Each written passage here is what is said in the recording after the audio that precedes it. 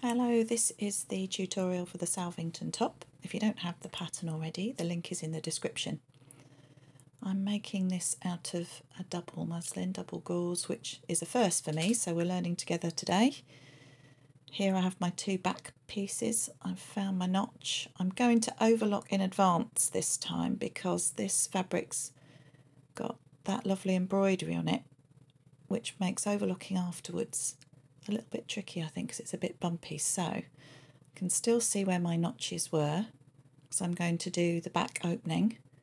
You don't have to have the back opening in this top. If you want to just do a very simple version, you can just leave it out and just sew straight along the back seam from top to bottom.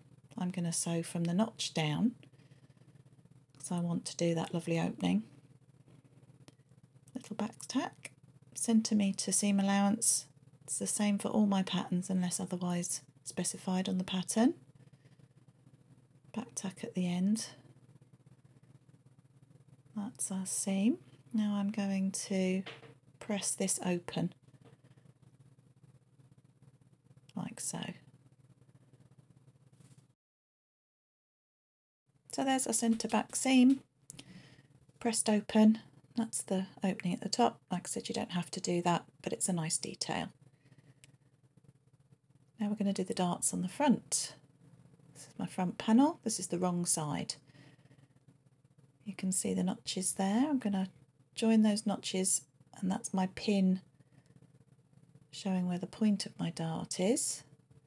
So match those little snips up, pop a pin in. You can draw your dart lines on with chalk if you prefer, so you can get a good neat match. There we go. We're going to sew from that wide edge to the point, back tack to start, and then we're going to follow that trajectory of the pins coming off where that pin was for the point of the dart. Don't back tack at the end of darts, we just kind of come off naturally. There we go. Tapers off at the end. There's my dart. You can see how it tapers off there. We've got one this side as well. Obviously do both, one on each side. Angle your dart downwards, and we're going to press that gently over a ham. And there we are, neatly pressed.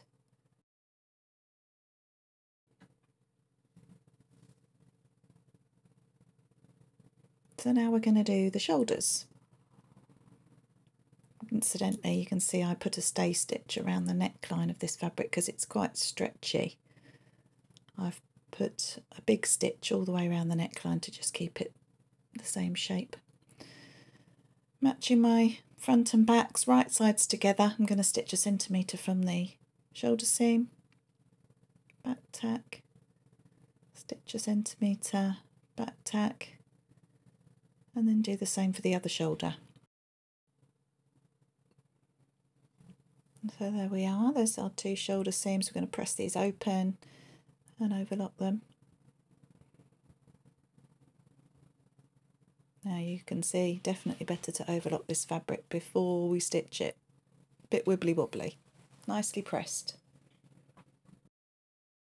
So now we're going to do the facing around the neck.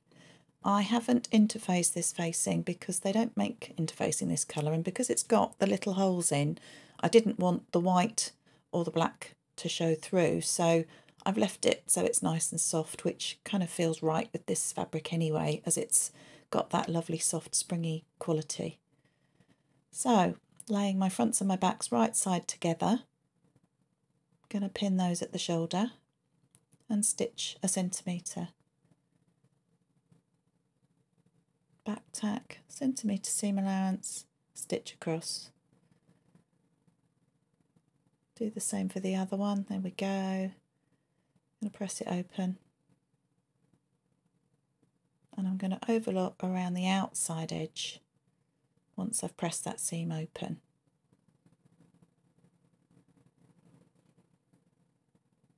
There we go. You can see where I've overlocked it and pressed it. That's my facing. Next I'm going to make a rouleau loop. And you can see I've cut a bias piece of fabric, that's my selvage, so it's at a 45-degree angle. I'm going to cut this little selvage bit off because this fabric, it's a double gauze, and so look, you can see it's just 2 layers of fabric stitched together with a very fine thread. So I'm going to snip these and just use the 1 layer of fabric, because the thicker the fabric, the harder it is to make a rouleau loop, and they end up a bit thick and chunky, so we only need a little fine loop for this. So that's enough. I don't need very much of this. It's only for 1 little loop. So you can see it's got some stretch in it. I'm going to stitch about 3 mils from the fold, pick out all those little bits of thread, lining my machine up. There we go, 3 millimeters from the fold. Now I've got my trusty loop turner. That's what it looks like. I'm going to trim the seam allowance down to the same width as the seam I've sewn. And then I'm going to slip my turner up through the middle and sort of hook the fabric onto it. That ends up inside the loop, and then you just roll the fabric over the top so that that seam allowance ends up on the inside. 1 nice little loop. That's plenty for our button loop. So now it's time to attach it to our bodice. Here we are, you can see I've drawn the seam allowance on with some wax. There's my button, there's my loop. Now I'm going to use that seam allowance marking to butt the rouleau against, so I know it's right at the top. And then I'm going to place my button on that wax line there and fold the loop over the top so that I know that loop will be big enough for that button. You can pull it quite tight because it's got quite a bit of stretch in as it's cut on the bias. So I'm putting 2 pins in. If you don't like sewing over pins, just pop a tack in it. Now I'm going to sew down that line that I drew for the seam allowance. I'm using a very small stitch, and I'm going to back tack over it and go forward again to secure it on. There you go, trim the ends away. Let's check that button will go through there. A bit fiddly when it's so tiny. So it'll stretch out a bit. There we go, perfect. So I know that will be just perfect when I follow the seam allowance. So now we're going to pop this facing on, pin it all round,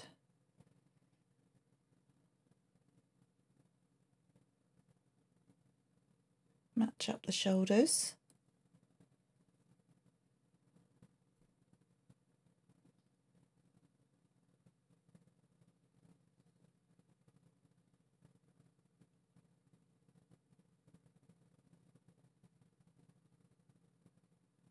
Now, where you are going to start sewing from is from the other side, not the facing side, but the side of the blouse.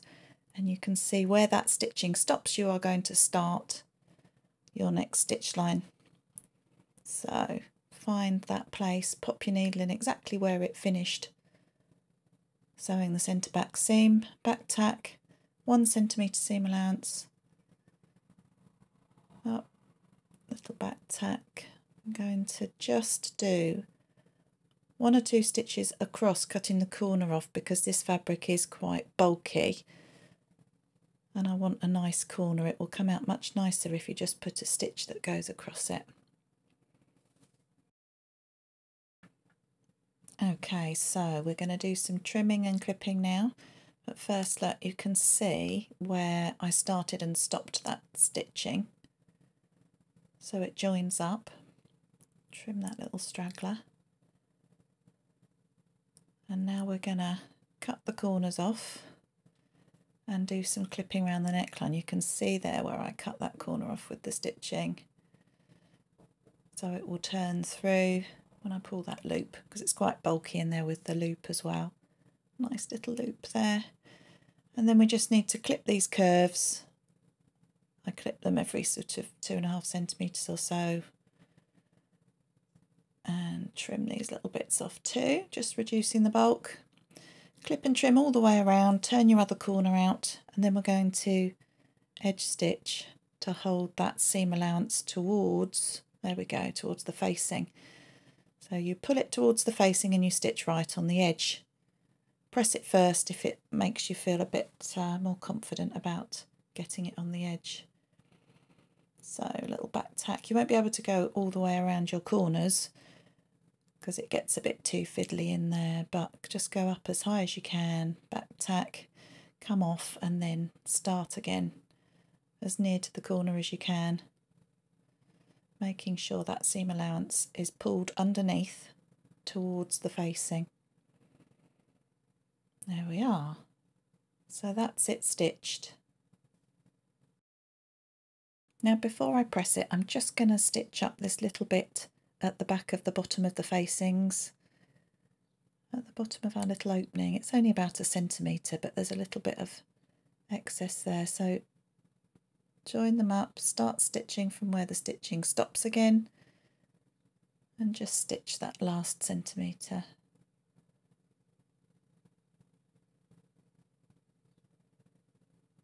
There we go, look, press that open. And it just neatens up the end. So I'm going to press that all around. That makes the neckline lovely and crisp, having that stitch on the inside. And that's what my back opening looks like with its little loop. Trim up those little straggly bits. Fabulous. Now I'm going to top stitch my neckline, but you don't have to, it's a design choice. But I'm going to stitch mine 3 centimetres away from the edge. I'm going to start by just cutting right across the bottom of my opening. And you can see I've got my trusty tape measure so that I know exactly when I get to 3 centimetres. Nice pivot. And then I can check that's 3. It's easy to see on my base plate that way round, but I will need my tape measure when I get to the edge again because the measurements don't go that way. You can draw it on with some chalk or wax or something if you prefer that. I'm quite happy to just use my tape measure end and then pivot again, and then you can use your base plate for this bit. There we go, it just needs a press again. Nice neat top stitching. I think that looks very smart. So we're going to do the side seams, right sides together. Match the sides up, make sure that dart is in line, pop some pins in. And we're going to stitch it and overlock it, but as you can see I overlocked it before again because it was definitely very wibbly wobbly on my machine using this fabric to overlock after the event. So there we go, much neater. Open that up, give it a press.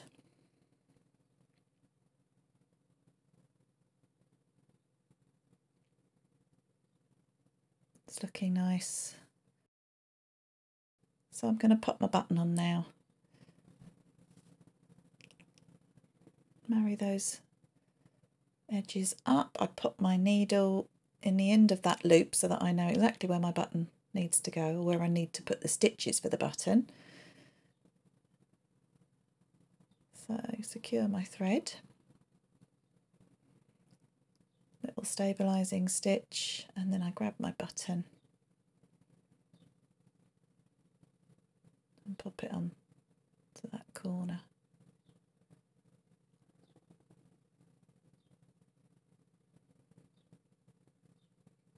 A few stitches through, a securing stitch at the back, thread it through,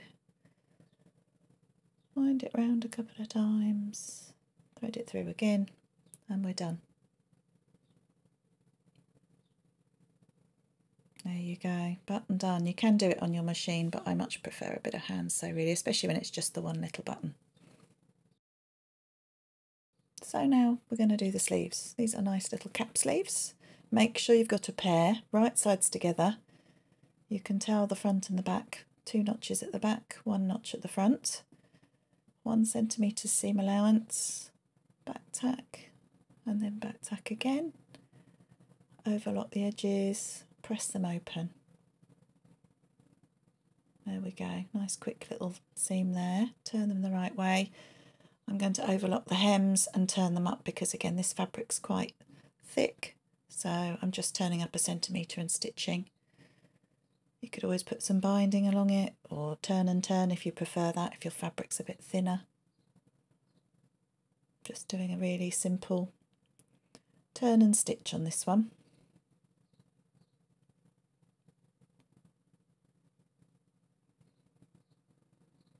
So both sleeves are stitched. Pick all the bits off, give them a nice press. There we are, 2 sleeves ready to go. Again, do double check you've got a pair, a left and a right. There we go. Okay, so now we can find out whether you've done a pair or not. 2 notches, 1 notch at the front. Find your underarm seam, there's 2 notches and there's 1 notch. So I'm going to pin these right sides together under the arm, and I know that's the front of my sleeve because they've both got 1 notch. So if I put my first pin in, matching those seams, then I'm going to just turn it through and work from the other side, just because I find it easier to work from inside the garment for a sleeve.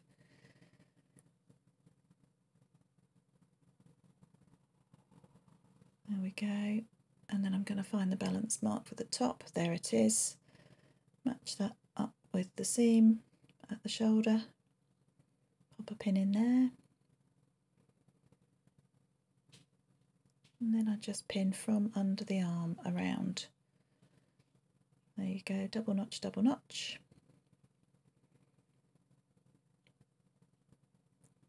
If it makes you feel more comfortable with dealing with the ease in the sleeve head, you could always tack it first rather than just pin. I'm going to stitch from the inside of my sleeve 1 centimetre. I start from the underarm seam and go all the way around, 1 centimetre seam allowance, easing that sleeve head into the bodice. There we go, that's stitched in. Just needs an overlock now or a zigzag to neaten it up. There we go, all neat.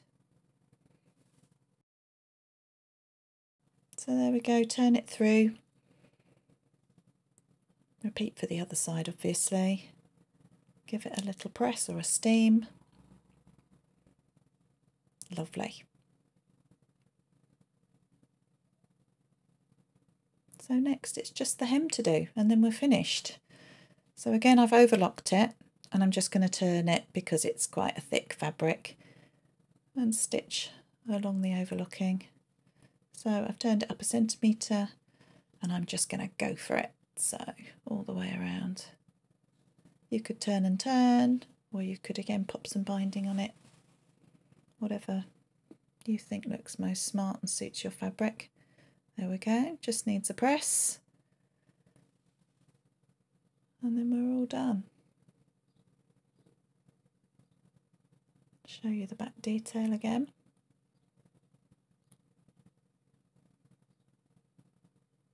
Little cap sleeve, job done. Enjoy.